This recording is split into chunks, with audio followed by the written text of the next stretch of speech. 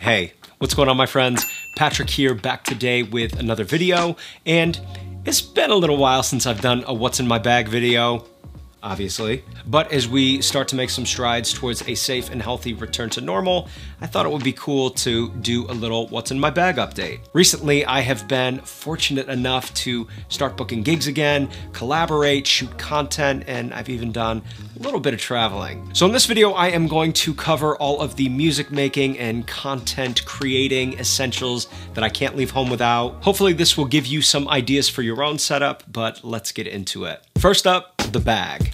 So the backpack that I have been rocking for the majority of this year is this Mono FlyBY Ultra. Now, I've already made a full review of this bag on my channel, so I'll be brief, but what I will say is that this bag was 100% designed with musicians and creators in mind. Mono themselves have coined the FlyBY Ultra the ultimate creator experience. Now, the FlyBY Ultra has a ton of pockets and pouches and compartments that make it really easy to cart a ton of gear and keep everything organized. The main compartment here is super deep and opens nice and wide, and the bag even features a breakaway laptop bag should you only need to carry a few essentials. You get a lot of versatility and carrying options with the FlyBY Ultra, and as we start to get into some of the contents of the bag, I'm gonna include some things that don't necessarily come with me every time I leave the house, but items that, depending on the gig, sometimes need to come with me and easily fit into the FlyBY Ultra. Now, in the name of full disclosure, I did reach out to Mono and ask them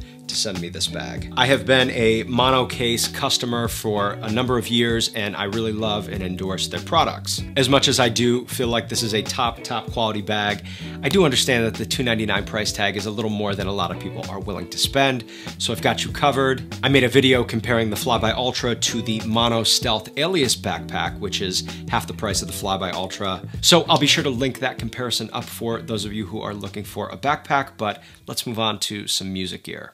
Now, my portable music making setup is pretty straightforward. I am definitely the type to almost never leave home without the ability to capture a new song idea. And obviously the brains of the operation is, of course, the laptop. 2019 16-inch MacBook Pro is my main machine. Pretty standard stuff. Logic Pro is my DAW of choice, but yeah, can't ever leave home without my MacBook Pro. So no surprise here if you're a friend of the channel, but a Midi keyboard's gotta come with me. Even though guitar is my primary instrument, the Midi keyboard is such an integral part to my songwriting and beat making process. Now, I have two mini portable Midi keyboards that I really like, the AKAI MPK Mini, and of course the Arturia Minilab Mark II. The recent comparison I did of these two keyboards has a comment section flooded with indecision, and I'm not far off. I do like the Minilab just a little bit better, but when it comes to portability and throwing something in my backpack, the size and lightweight of the MPK Mini makes it the Midi keyboard that I usually throw in my bag. The Audio-Technica M50Xs are my portable headphone of choice, and the FlyBY Ultra has this nice Velcro strap here, which is perfect for neatly hanging your headphones. These headphones are a staple for most musicians and producers. I think they speak for themselves at this point, but they're foldable, they have a detachable cable, and they're super comfortable too. I'm finding out that these aren't my favorite headphones for mixing, but they're still a really great all-around headphone, always in the bag. Audio interface. Now, Apogee not only makes some of the best stuff on the market, but they also make some of the best portable audio interfaces. This is my Apogee Duet, which I've had for a number of years now. Super portable, super high quality, fits nicely in this little pouch in the main compartment of the FlyBY Ultra. This is definitely a great portable option, but if I were in the market for an audio interface specifically for portable and on-the-go use, I would definitely check out the Apogee One. It's super sleek, super tiny, has two inputs, and it also has this built-in condenser mic built right into the audio interface itself. It's kind of a nice all-in-one solution. But I love my Apogee Duet. I've thrown so many different recording scenarios at this, and I always recommend the Apogee One to people who are looking for a nice portable audio interface. Microphone, no surprise here. The SHURE SM7B, one of the all-time great mics. I think this mic definitely punches above its weight class. I've used this mic in so many different recording scenarios, and it fits perfectly in this little pocket here in the FlyBY Ultra. So this goes in the bag. Now, a pedalboard is not something that comes with me every single time I leave the house, but it's nice to know that if I have a gig that only requires a few pedals, a demo or a recording session, something like that. Then this little pedal tray Nano fits perfectly in the FlyBY Ultra. So a little pedal board like this is a must-have if I'm doing any sort of guitar work. Now, last but not least, on the music gear side of things, I have my Drumbrute Impact from Arturia. This is one of my favorite analog drum machines. It's got a built-in step sequencer, and this is a super fun piece of gear to have with you if you're collaborating or writing or just out making beats. And unlike most analog drum machines, it is just small enough to be perfectly portable and fit into the Stealth Alias backpack. Now, moving on to some video and content creator gear. First up, gotta talk about the drone.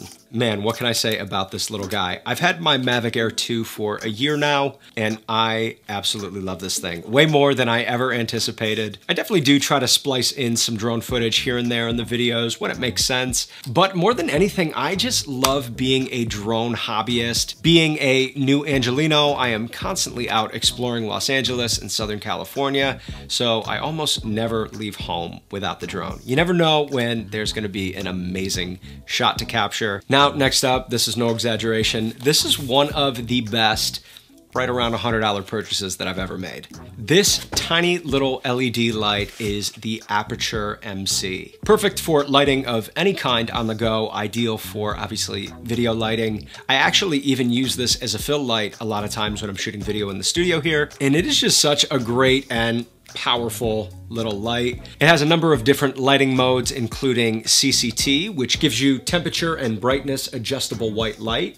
HSI mode gives you full color control, plus saturation and intensity adjustments. It also has some fun built-in effects. It comes with this removable rubber diffuser, giving you some nice professional looking soft light. As you can see, it's also battery powered and has a couple of magnets on the back for mounting purposes. It comes with this nice little carrying pouch, which you can throw in the bag, or sometimes I clip it to the outside of the bag here. The Aperture MC, one of my favorite little pieces of gear, and I almost never leave home without it. So if you're creating a lot of Instagram and TikTok content, chances are you're shooting a lot of mobile video. And if that's the case, you need to check out the DJI Osmo Mobile. Now, this is the OM3, but more recently, DJI have released the OM4, which has a few different features.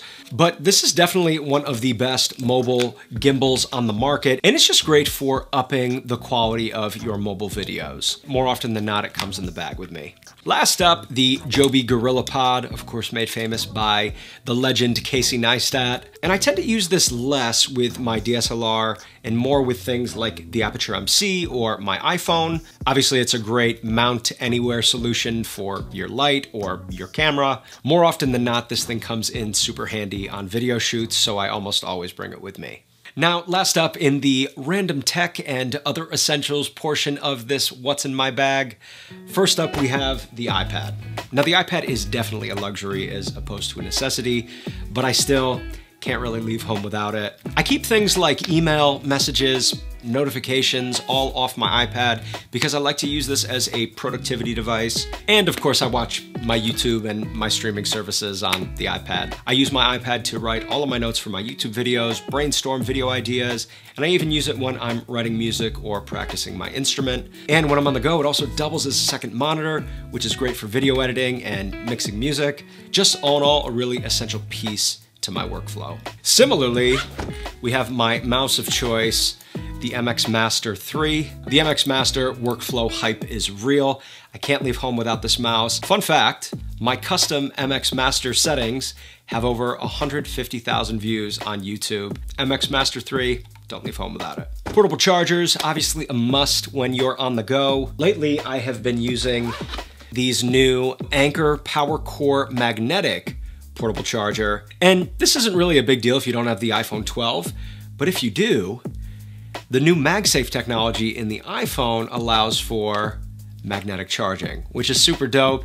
It's pretty sturdy too. I mean, you can get it off, but you gotta give it a good shaking. I bought a couple of these. They're pretty inexpensive, just nice to throw in the bag. And you can, of course, obviously still use this to charge your other devices with a USB-C cable. Now, shout out to the legend Henny the Business for putting me onto these Hero Clips. They're pretty common, but I had never heard of them. But the Hero Clip is this little carabiner that has a little swivel hook, And honestly, I bought this just because I thought it was cool, but I use this so much more than I expected. Not only can you clip these onto the side of the FlyBY Ultra, and if you've got another small bag or case, you can just kind of hang it from the bag like that, which is kind of cool. But you can use these hero clips in so many different ways. You can hang your bag up in a closet if you want. And I always just keep a hero clip right here on the side of the bag. Pocket knife, one of the key everyday essentials. However, it's not always appropriate to bust out your paramilitary too. It's kind of a big knife. Some people don't like that. So I keep this tiny little samurai style pocket knife in the bag. It's nice and small. It's kind of fun because it's like a little samurai sword, and it's perfect for all of your pocket knife needs. Shout out to Judd from Your Average Consumer for putting me onto this one. Always in the bag. One random thing that my wife Olivia and I adopted in 2020 was playing cards together. It didn't involve sitting in front of the TV or being on our phones, and we could just hang out and talk and play some cards. So I always carry a pack of cards with me. These are super nice playing cards from Theory 11. And of course, they are Star Wars themed. What can I say? Not only am I a sucker for anything related to Star Wars, but also of well-made things. So Theory 11 cards for the win, and they always come in the bag with me. Last but not least, my Clever Fox planner. For someone who is not really the most organized person in the world, this thing has completely changed my life. This thing helps me completely organize my life, keep track of tasks, goals, important habits and skills that I'm working on. Not the sexiest thing in the bag, but definitely one of the most important. And I've also got this bolt action pen that I found on Amazon, and it is a fidget dream. But all right, my friends, that is gonna wrap up today's video. Thanks so much for stopping by and letting me share with you what's inside my bag. Let me know in the comments if you got any ideas for your own everyday carry. All of this gear, of course, will be linked up in the description below for you. But listen, my friends, until next time, my name is Patrick. I'll catch you real soon, all right? Peace.